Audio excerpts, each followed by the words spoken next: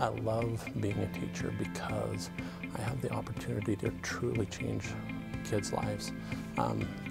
Just this past year, there was a young man who had cheated the 2 years prior to having me. And I talked with him and said, hey, you gotta make a change. And we talked about the difference between making a minimum wage type of a job and actually knowing how to program. And so he's actually gone on and just been incredible. And so my joy is when I see my students go from being unmotivated to absolutely loving computer science and wanting to make a career out of it.